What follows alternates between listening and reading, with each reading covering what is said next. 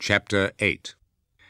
When the Lamb broke open the seventh seal, there was silence in heaven for about half an hour. Then I saw the 7 angels who stand before God, and they were given 7 trumpets.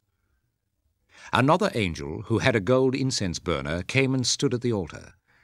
He was given a lot of incense to add to the prayers of all God's people, and to offer it on the gold altar that stands before the throne.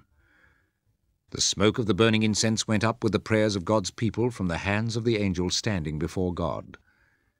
Then the angel took the incense burner, filled it with fire from the altar, and threw it on the earth. There were rumblings and peals of thunder, flashes of lightning, and an earthquake. Then the 7 angels with the 7 trumpets prepared to blow them. The first angel blew his trumpet.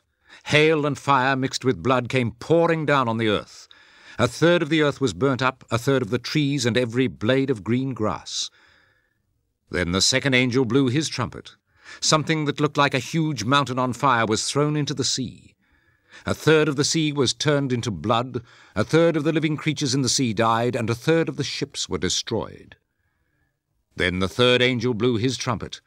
A large star, burning like a torch, dropped from the sky and fell on 1/3 of the rivers and on the springs of water. The name of the star is Bitterness. 1/3 of the water turned bitter, and many people died from drinking the water because it had turned bitter. Then the fourth angel blew his trumpet. 1/3 of the sun was struck, and 1/3 of the moon, and 1/3 of the stars, so that their light lost 1/3 of its brightness. There was no light during 1/3 of the day and 1/3 of the night. Then I looked, and I heard an eagle that was flying high in the air say in a loud voice, "Oh, horror! Horror!